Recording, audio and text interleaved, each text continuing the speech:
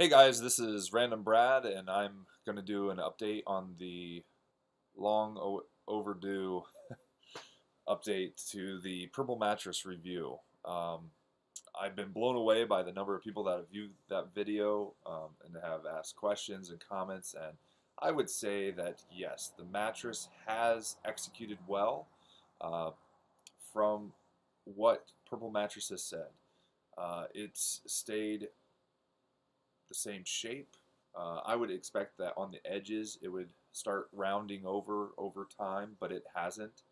Um, it's relaxing today as it was on day one. It gives you the support that you need. So I'm a heck of a lot heavier than my wife, and so I sink down in it more, and it gives me the appropriate support that I need. Um, but yet I'm not feeling like I'm in quicksand, being being swallowed up by the mattress. And my wife, she doesn't really sink down into it at all, and so it gives her the support that she needs.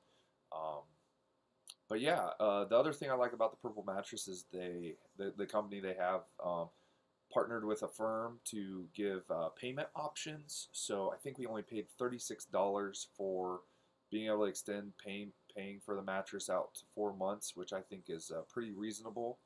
Um, but yeah, so it's pretty relaxing. You just lay there, and it's just like has a calming effect, the mattress. But part of the reason why I went with Purple mattress instead of Casper, Ghost Bed, and all these other ones out there is really the Purple technology that they have built into it, this grid system, so you don't disrupt your partner, um, and it springs back. It gives you the support where you need it, and yeah, so they have the science, technology, and patents behind it, and it's a great investment.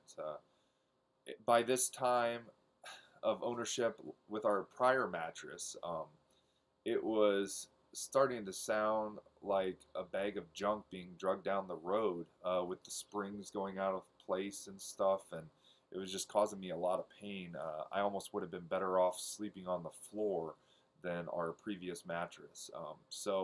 Um, yeah, if you have any further questions, I'll be free to answer them in the comments below. But while I have your attention, how about you check out farmerbrad.com? On there, I do some hobby farming, and I sell an automatic chicken water bucket. Um, you refill it, you hook up the garden hose, and it refills automatically. And then chickens peck at the water nipples on the bottom in order to get the water. So it keeps the water clean. It saves you time of having to go out there and bucket out some water and stuff. And then during the wintertime, you can feed in a heated element into the bucket, which will allow for it to keep it from freezing. And then you just manually refill the water.